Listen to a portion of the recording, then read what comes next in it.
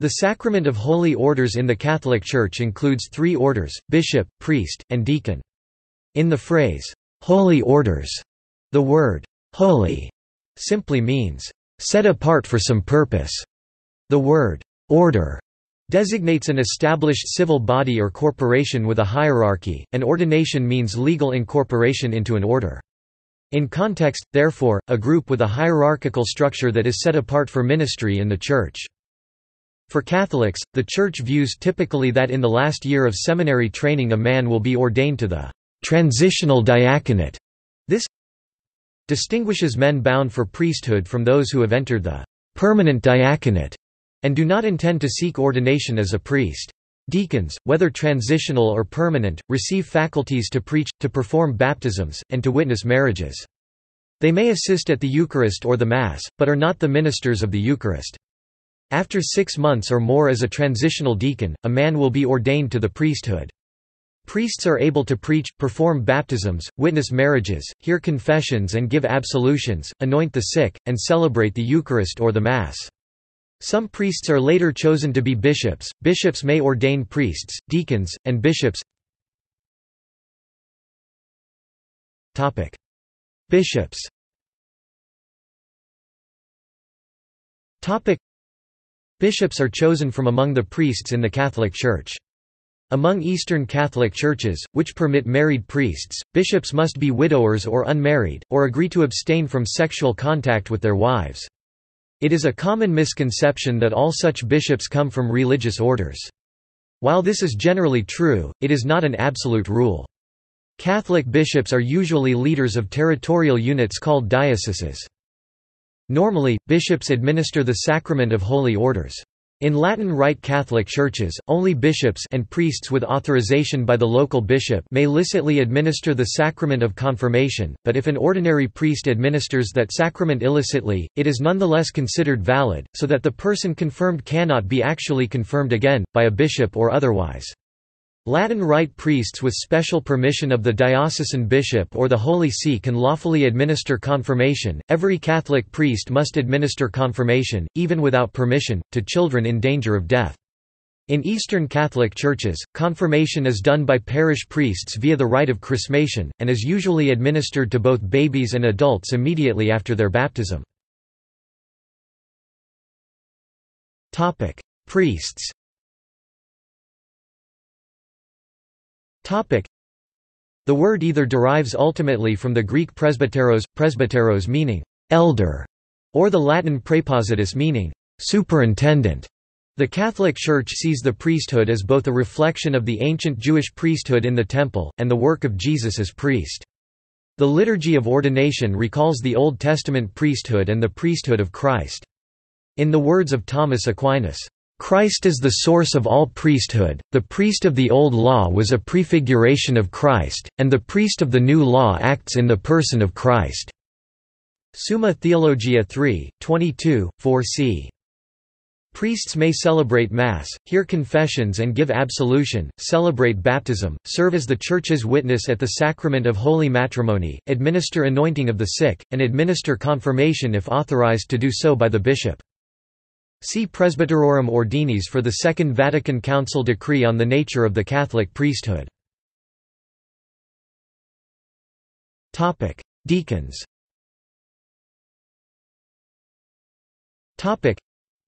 The diaconate is one of the three major orders in the Catholic Church. The first deacons were ordained by the Apostles in Acts of the Apostles chapter 6. The ministry of the deacon in the Roman Catholic Church is described as one of service in three areas: the Word, the liturgy and charity. The deacon's ministry of the Word includes proclaiming the Gospel during the Mass, preaching and teaching.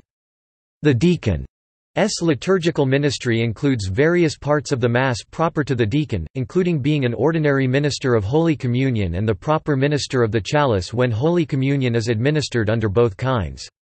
The ministry of charity involves service to the poor and marginalized and working with parishioners to help them become more involved in such ministry. As clerics, deacons are required to say the Liturgy of the Hours daily. Deacons, like bishops and priests, are ordinary ministers of the sacrament of baptism and can serve as the Church's witness at the sacrament of holy matrimony, which the bride and groom administer to each other. Deacons may also preside over funeral rites outside of Mass, they can preside over various services such as benediction of the Blessed Sacrament, and they may give certain blessings. Minor orders.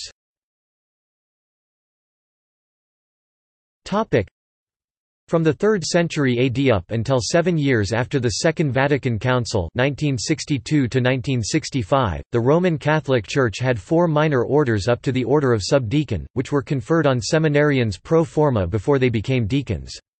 The minor orders and the subdiaconate were not considered sacraments, and for simplicity were suppressed under Pope Paul VI in 1972. Only those orders deacon, priest, bishop previously considered major orders of divine institution were retained in most of the Latin Rite. Previously some included the subdiaconate into the major orders, and excluded mentioning the order of bishop, as this order was seen as the fullness of the priestly order already conferred. The total number of minor and major orders in the pre-1966 structure was however always considered to be 7. Holy orders.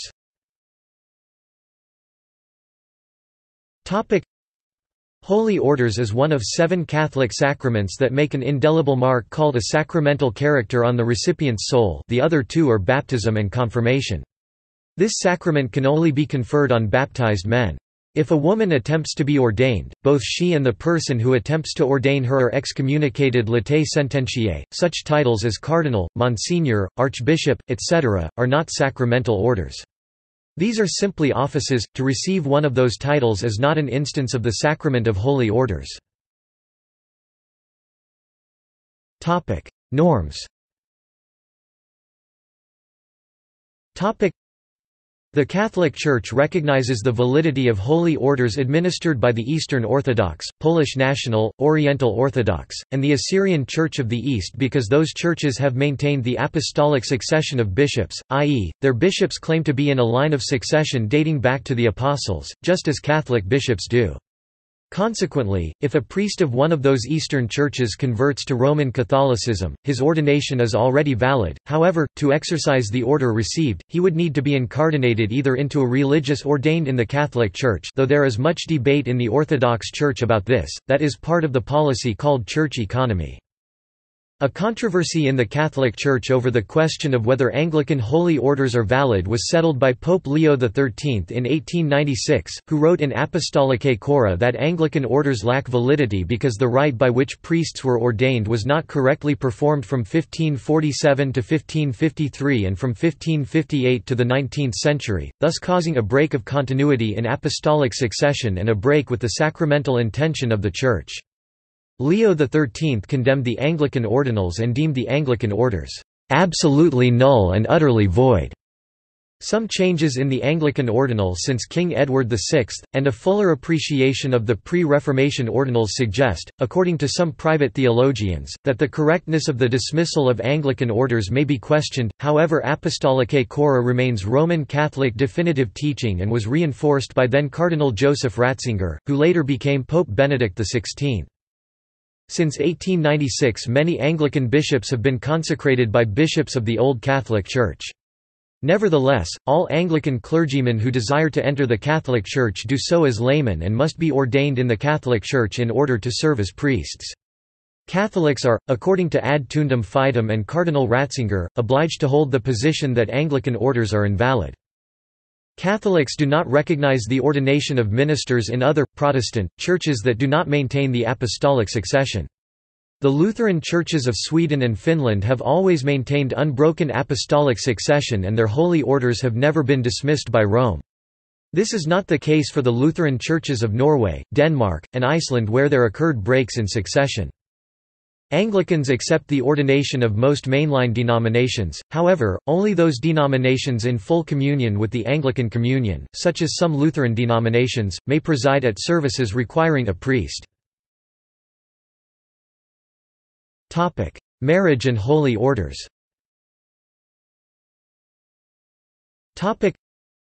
Married men may be ordained to the diaconate as permanent deacons, but in the Latin Rite of the Roman Catholic Church may not be ordained to the priesthood. In the Eastern Catholic Churches and in the Eastern Orthodox Church married deacons may be ordained priests, but may not become bishops. Bishops in the Eastern Catholic and the Eastern Orthodox Churches are almost always drawn from among monks, who have taken a vow of celibacy. They may be widowers, though, it is not required of them never to have been married. In some cases widowed permanent deacons, or single permanent deacons that later discerned a calling to the priesthood, have been ordained to the priesthood. There have been some situations in which male converts previously married and ordained to the priesthood of an Anglican or Lutheran church have been ordained to the Catholic priesthood, sometimes conditionally, and allowed to function much as an Eastern Rite priest but in a Latin Rite setting. However, this may only happen with the approval of the priest's bishop and a special permission by the Pope. Some former Anglican, Lutheran, or Episcopal priests who are married, but have either no children, or adult and non-dependent children away from home, can be given a dispensation by the bishop and the Pope to serve as priests. These married priests, with or without children, may not become Latin Rite bishops, but can be made pastors of a church, vicars general or episcopal vicars or deans, or monsignors. See the 1983 Code of Canon Law for the Latin Rite churches, and Episcopal Conference website guidelines, and the website for the Diocese of former Anglicans who became Catholics but retained their Anglican heritage, for more information. Clerical celibacy. There is a distinction drawn between chastity and celibacy. Celibacy is the state of not being married, so a promise of celibacy is a promise not to enter into marriage but instead to consecrate one's life to service, in other words, married to God. Chastity, a virtue expected of all Christians, is the state of sexual purity. For a vowed celibate, or for the single person, chastity means the abstinence from sexual activity. For the married person, chastity means the practice of sex only within marriage between a man and woman, provided that it is unitive and open to the possibility of new life, i.e. non-contraceptive. See also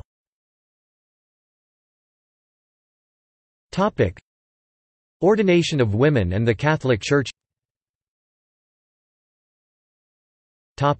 Notes.